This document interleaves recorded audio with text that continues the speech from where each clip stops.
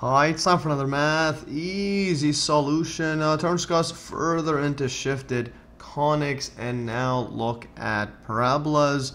And this is going to be pretty much the same or same procedure that I did in my earlier video on shifting ellipses.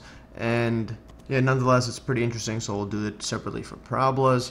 So let's just jump right in. So shifted conics and parabolas.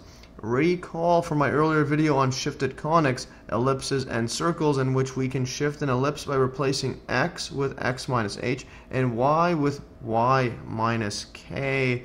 And what I did there in my earlier video is if you have this ellipse like that with the formula x squared over a squared plus y squared over b squared equals 1, we can shift this all the way to here where the origin is 0, 0 initially, then the origin becomes h and k, and we can do that by basically shifting every x and y coordinate here by h and by k, so that it goes over to here, this new x and y coordinate. And in order for that to happen, we need to have these coordinates x minus h and y minus k. So in other words, we have the same formula, but the x and y are going to be x minus h and y minus k, so that we always need to shift by h and shift by k vertically and h horizontally to get the exact same ellipse, but over here with origin h and k. So let's just jump right in. So you can see here x and y coordinate goes over to here, x minus, or it becomes this x minus h, y minus k, like that. So we need to shift this over to get the exact same shape with a different origin, like that. So yeah, so let's do this now for a parabola. So this is in fact the same procedure for shifting a parabola. We can shift the parabola y equals ax squared so that its vertex, which is the origin for this particular case, becomes the point h and k, hk as shown below. So let's graph this out. Let's draw a big one like this, big x and y, coordinate x and y. So now let's say there's the origin there, and this is 0, 0, the point at this point. Now we have a parabola. Let's just draw this like that, and this parabola has the formula y equals ax squared, like that. So just as in the ellipse one, we'll take a point here, and I'll call this x and y, just a generic point. Now we want to shift everything, or this entire parabola, somewhere above here so that its new vertex, instead of the origin, it's going to be h and k, like that. Yeah, so now that we have this over there, and I'm going to draw this in red, I'm going to draw the exact same parabola here, just mirror it across because we want to shift it all the way across here, and it's going to have a new formula. Let's draw this a bit neater.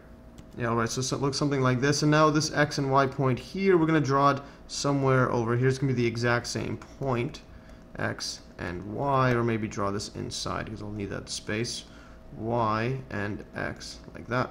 Alright, so here, as you can see here, well, this origin is shifted by h, and it's also, horizontally, and then shifted by k vertically. But since this x and y, or this point here on this formula and this one on this formula, are the exact same relative to the origin, the difference is going to be, I'm going to draw this in red as well, just like in the ellipse, and just draw this down like this, and this over here. And now what we have is the height difference here is going to be k. This one's h, so it's all just shifted h and k. And this x and y, the point here is all, it's basically when we're using the new formula for this parabola, which we're going to show. Yeah, so then this x and y is for, or these variables are for this formula. This one's going to be for its own formula, like that. And I'll just draw it in red to make it just view different from this one. So that's separated like that.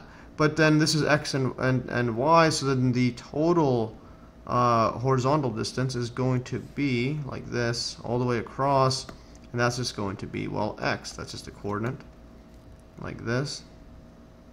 So that's all the way x, and then if it's x like that, that means, well, the difference from this one x minus h, we get this distance across here. So we get the coordinate for, or the x coordinate for this point when we're using the other formula. So we get all the way across here. This is going to be now x minus h, and likewise vertically, this height difference here is just our y, like that. This is y. So then this one, y minus k, is the distance from here to here. In other words, we get this point right like this. This is just y minus k. So then now this new point here is going to be x minus h, the coordinates, and then this is going to be y minus k, like that.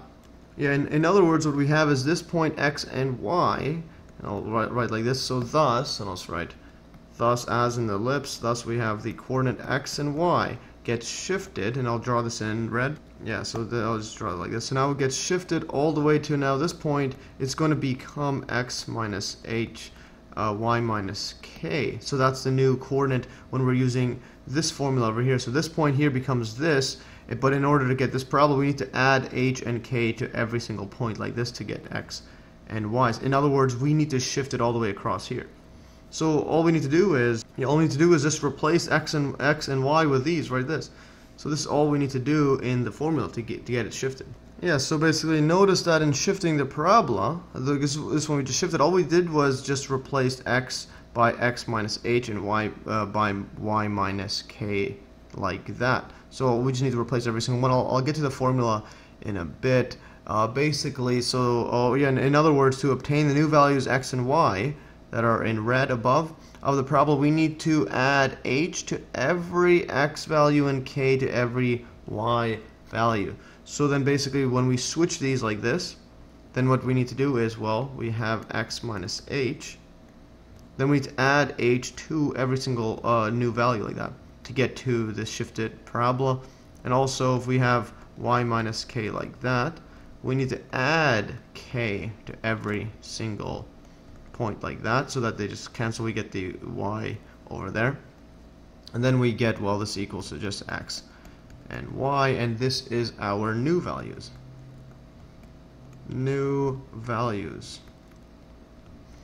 And then here these are our old ones, like here, and we're adding the h there. So this is the old, like that, old values. Yeah, so in other words, what we have now is thus we have y equals to ax squared. Then what happens to this one is, well, this becomes, I'll just write it like this, this becomes, now when we shifted, after shifting, so we're going to do it to every single x and y variable. So we have y minus k equals to a x minus h squared. So we have this, or just move this over to the other side to make it neater. So you have y equals a x minus h squared plus k. So this is our new formula.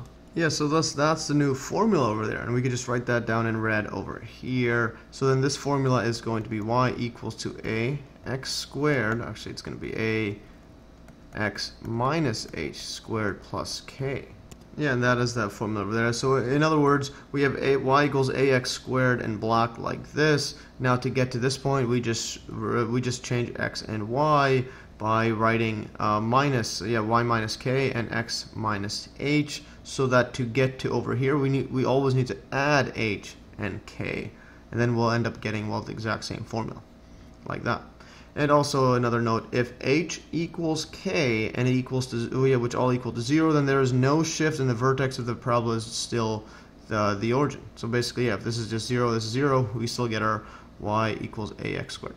Anyways, that is all for today. Hopefully you followed along this quick video. Hopefully that wraps your head around just getting through the procedure of how the shifting works. But it's pretty, it's pretty straightforward once you just plug in numbers and see what happens. You always are going to be just shifting it by the number h and k. Anyways, all for today. Thanks for watching. Like always, you can download these exact notes in the link below, as well as viewing these notes on Steam. It's to follow me at MES, and also check out my cool math forums. Anyways, that's all for today. Thanks for watching, and stay tuned for another math easy solution.